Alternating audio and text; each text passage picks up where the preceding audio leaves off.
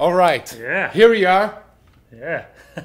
Present yourself. Hey, my name is Dirk Verbeuren, and I play in a band with this guy. So we are here still in Nashville, Franklin, Tennessee. Actually, not Nashville, Franklin, Tennessee, doing pre-production. Yes. And I did an interview with David Ellison, maybe 10 days ago or something. And now it's time for Dirk. I'm being roasted now. Yes, and a lot of things to talk about, and about drums, but I want to talk about life. About life, because Dirk he's always happy, always happy. It's this, no matter what. Okay. So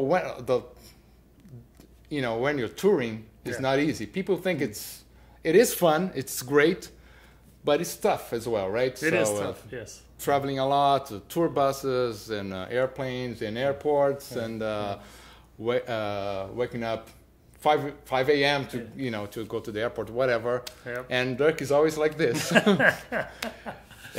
smiling and happy. Yeah. And it's interesting to see on tour to see how people react differently to the stress, to the life pains in general. Yeah. And then so after a while, all those moments, you said that you decided to be like that, and I was impressed with that, because it's like, can you decide, okay, one day I'm gonna be happy, I'm gonna be a smiley person? And I thought, I think this is so cool, and then that's my question. Okay. And then to explain to everybody, because I think most of us, everybody, we have our moments, our suffering moments, and then life is not always, perfect. No. So.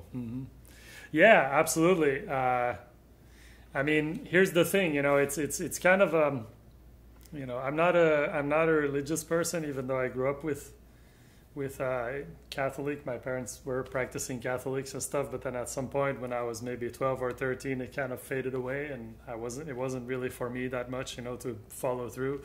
But I think what you mentioned about how you approach life and choosing to be happy, for me, it's kind of maybe a philosophy, you could call it, which to me, like, that's kind of how I see religion. Is at the base of it. It's kind of like a philosophy of how you approach life, So I'm not going to say this is my religion, but, it's kind of like, if you understand that, things will happen to you. So it's not about trying to avoid things to happen. Like, let's say, a crappy morning, or, a shitty show, or in our case, we could have like a bad show on stage where the sound isn't good, or there's technical issues, or the guitar sound is, you're having whatever, the stuff will happen no matter, if you're at the top of everything, you're still going to have problems. So it's about how you react. It's about how you decide to take these things and deal with them. And that's when, at some point when I was thinking about that and reading and talking with people about that, I decided that, so it's really completely up to me. You can say like, oh yeah, I'm upset because this person said this, or because that happened. You can, and sometimes we do, and sometimes I do, and we all do. So this is normal. It's not about that never happens. It will, but it's about most of the time when you try to be, in control of your reactions, and not necessarily in control.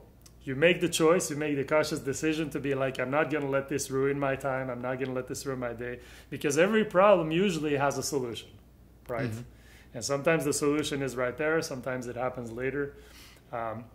But so it's about patience. It's about just having an awareness, And for me, I used to be, when I was younger, I used to not be like this at all. Yeah, right. Which is why you told me. I've come to this place. So because, were you like always complaining about, No, I wouldn't say that I was, I wasn't like, I was always kind of had a happy side, but there was also a part of me where I could wake up in the morning with a crappy mood, and then my whole day was ruined from there, And I felt like I couldn't control it, and I was it's a cycle. Like, you get more angry because you're angry, and then you feel worse because you feel bad, So it's like, and then the whole day is like ruined. And then, at some point, I think maybe it happens when you get older a little bit, and you realize that, when you're 20, you don't think about death or life is gonna come to an end. You believe that, like we all do, you know. Oh, you don't even think. Yeah. You just like do, and life is great, and you just assume. And then at some point you start realizing that, hey, this is gonna end one day. You know, you see maybe, like in my case, I had my mom pass away a few years ago, and she was sick a few years before that, and so going through that whole process really made me realize that life is finite. You know? Like what? Tell me about it.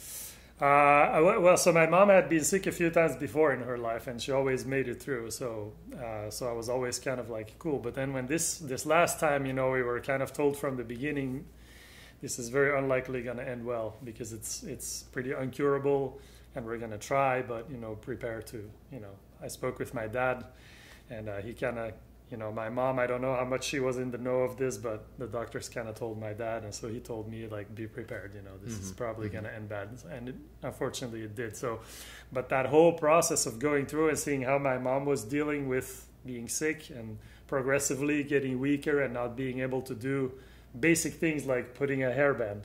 I remember she was really upset one day because she couldn't do this, like something you and everybody takes for granted, like do this. She couldn't do it. Like she didn't have the strength to like put the hairband. So that's really hard, you know, and you've lived your whole life, and then all of a sudden you have to give these little things up. But she always stayed very optimistic. Of course, she had bad days. She had, you know, bad moments. Was it the turning point as you decided to be happy? Was during this period? Yeah, all that, you know, seeing this, I decided at one point I want to be like my mom. I want to be. She's dealing with the worst you could deal with, which is getting sick and eventually passing away, and she's still happy, smiling, you know, and she always said to me, you know, this was one thing she told me, was you always keep learning throughout your life, right? It's never finished. Like no matter if you're, you know, 20 or 60, you always keep learning new things, and that for me was the biggest lesson from her. So through her turmoil and you know, her disease and stuff like that, I realized that like this for me is going to be a changing moment, and I'm not going to allow my days to be wasted. Yeah, being a and not grumpy. Exactly, and not just for me, but for the people around me, because that's the other thing about it is you realize. You know, you always have a family around you, or like a bandmate, or you know. And everybody gets affected by negativity, even if it's not spoken. If you're just walking around like. And people see that you're not happy. That face is only for the photo session. Yeah, right? Exactly. Photo session. The metal face, yeah. The metal face. Exactly. But it's so in that sense, it's a choice. And people could say, you know, oh, what are you saying? You're the drummer in Megadeth. You have a great life. You do what you love. Sure. But I have my troubles too. Just like everybody. My life is not perfect, like you said. You know, we all have things to deal with. And some people have more favorable conditions than others. I believe you also build that through your life, you know, and certain things you can influence. But in the end, it's really about what you decide to do and how you decide to take things on, you know. And talking about music, I remember you said that way of thinking helps you a lot to perform well, right? Because you don't complain about if something's not working perfectly, right? Like drums are not sounding great, or you do a mistake or something. Yeah, that's the biggest thing right there. Yeah, for mainly me, live, right? Yeah, because you know, you said how on tour I'm always happy. I used to hate touring. When I first started touring, it was like I did not enjoy a second of it. Like traveling, being with people in a van, like playing live for everything. And when I was 20, I was like, this is the worst. Playing in front of people. Yeah, oh my God, I was so shy, so really stressed on stage and just not enjoying any of it. You know, I'm by nature, I'm not the most. I didn't grow up that social, you know, a little bit kind of in my corner, and so it wasn't for me. And then I realized, well, I'm a musician, I have no choice, I'm gonna have to do this if I want to be a musician. So then I learned to appreciate it, but the biggest thing was about playing mistakes, because that used to be for me, like I would go on stage and let's say the first song I play a mistake, the whole show was ruined in my head. You know, like, for me too. So any little mistakes, then the next mistake is going to be exactly worse and worse and worse. That's it. And then you have to understand that mistakes will happen, again, and that's okay. Hey Kiko, it's okay. Talking to yourself while playing and while And other people really helped me understand that, because I would do a show and I would play and I would be like, this was not a good show. And then somebody would come to me and be like, that's the best drumming I've ever seen. Right? Yeah. And then I would be like, wait a minute, I'm here. Like, how does this work? And then I realized that, you know, a lot of the times people don't get the same perception. We're in our instruments, so we really hear every detail. I've made mistakes where I don't think even anybody in the band that I was playing with noticed. So then you start realizing, okay, you know, you can minimize this. It's not as important as you think. And then the other part that I think is really important is the mindset. And I'll explain. So if you go on stage, like in our case, but this could, you know, be for any job, you go in, you do the best you can. That should be the mindset. And sometimes your best is going to be perfect, right? You have the perfect day, great sound, like, you know, oh, I played perfect, you know, today, just every note, the groove, everything was great, right? Crowd was excited, you know. So other days it's not going to be. But if you still go in with the mindset that I did everything I could, I never let this thing get in me where I'm like, oh, fuck, you know, like, sorry. Damn, like, you know, I made a mistake and now I'm, you know, and then like you said, it's a cycle. If you don't allow that to happen, then you can really walk away from the job you did and say, I gave it everything I had. And then you can be proud of yourself because no matter what you do, no matter how amazing you are, and even the most, I'm sure even the most amazing talents in the world, you're going to have a bad day, you know. And so it's about understanding that. And again, it applies to life in general too, you know, what I talked about earlier. So there's going to be good times, there's going to be bad times. How are you going to deal with it, right? And then when you realize that, and you really, you know, it took me some time. It wasn't like, oh, I realized it and now I'm walking around with a smile every day. No, of course. So it's something that you have to be aware of all the time, right? Totally. And then it's a kind of you have to exercise yourself, right? And then when it doesn't happen, like even here, you know, I think when we were doing the pre-production, I had 1 or 2 days where I wasn't really feeling good. And then, you know, you take these days to try and understand why.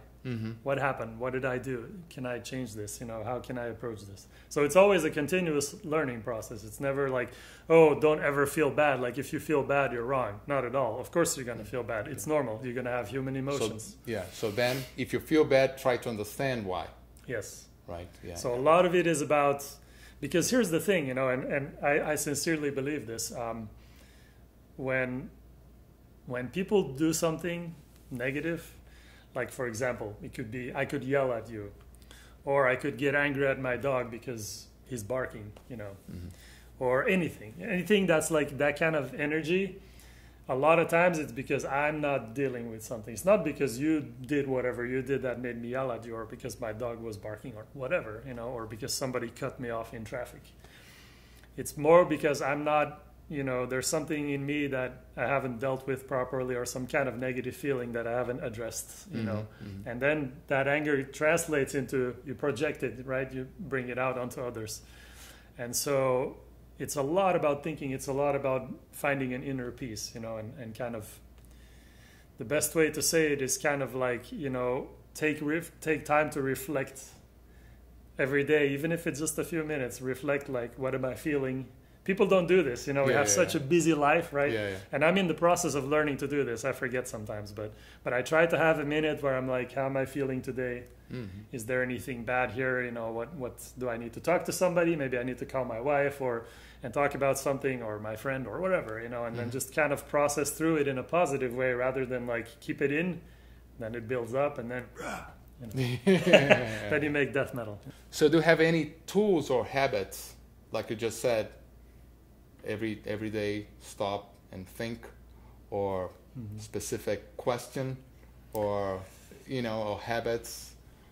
You know, for me, I try to have, it's not a meditative moment, but I try to find some place where I can access my mind, you know, because when we're working, which is nowadays, you know, everybody's always working, doing stuff, got to do this, got to do that. So you need to make some space. So for me, a lot of times it's when I do my stretching and my workout.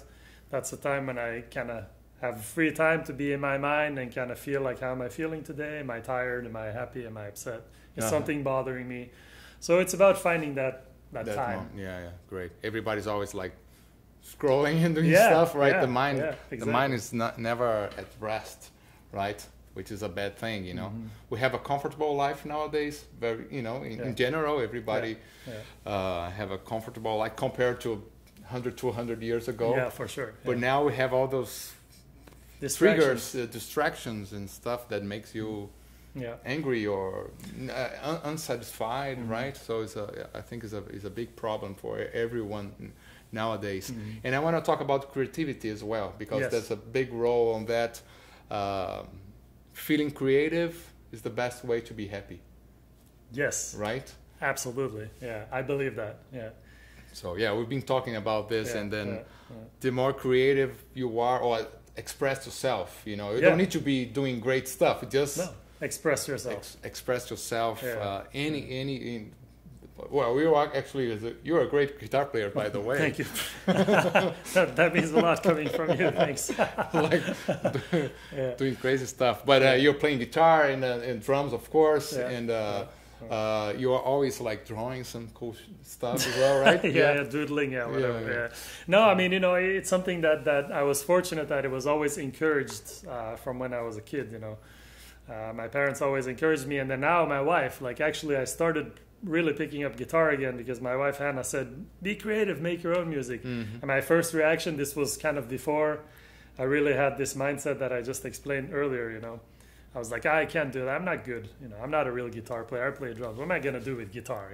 So then she kept like every week, like, I think you should make your own music, you can do it. So then eventually I was like, fine, and then now it's like become this thing, that I really do, and I enjoy it. And like you said, it's the best way to feel happy is creativity, because it's really a place where you can be yourself, you can express yourself, there's no rules, no boundaries, you decide. And that's like freedom right there. Freedom defined for me is creativity. Right. So by the way, we're here during the day working on the Megadeth songs, and then Dirk is upstairs, and it's like some more 2 a.m., 3 a.m. You just hear like you can hear like he's playing guitar, the noises, the headphones, and doing some. What kind of music? By the way, the blast beats. Well, a lot of I grew up with like grindcore and death metal and all that stuff. So I have my grindcore project, Ben C, and I just I've been writing a lot of music with that. I work with some cool people, and I just really enjoy the creative process, and so it's not so much about building a career. It's kind of extreme music. It's never going to be like So you feel like it's for you. It's for me, It's for me, and to do something, for my sanity, and to do something with other musicians in that field that I really appreciate, and it makes me happy. Like the other day, like I got a track back with some vocals on it from Kevin Sharp from Brutal Truth, who's like a guy I grew up listening to, and it was like the best feeling. I listened to it like 5 times. And, oh my God, this is cool. So, and it's also, and I write the lyrics, so it's also a way to kind of, some of the stuff that I need to filter out of my mind, put it on paper. Again, a great thing. People you're gonna have some negativity in you, and you can get it out again by like fighting, or you can get it out, or like you can, exactly that, or writing. You can use it. So I use it. Like when I get really pissed about something, like let's say I see some video online about animals being mistreated or whatever, which I follow a lot of that stuff, and sometimes some days I get really damn, and then I just write about it. What are my thoughts, and then I try to make a lyric that's going to encourage people to take a look and maybe consider, what they can do to help or what in their life. So, by the way, you're saying about this blast beat, this style of music that you love. Tell me about the radio show. You just started, right? Just started. The second episode is coming this week or next week. But I just started with Gimme Radio. The show is called Dirk's Extreme Blast.